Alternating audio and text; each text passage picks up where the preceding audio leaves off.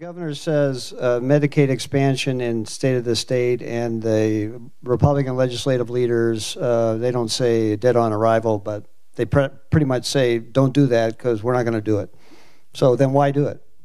Because that's what the people of Wisconsin want. I mean, the will of the people is the law of the land, and that's something he talked about in his State of the State address, and that is something that you, up and down the board, no matter where you go, you can talk to health industry advocates. They believe that it is something that is the right thing to do for our state. You can talk to the Wisconsin families. They believe it's the right thing to do for our state. We're taking our directions from the people of the state, and that's what they've said that they've wanted, and that's why it's going to be in our budget. The reason I'm against, quite honestly, is because over the years, Medicaid is underfunded the true cost of the program. They only pay about 65 cents on the dollar for the true cost of delivering that health care.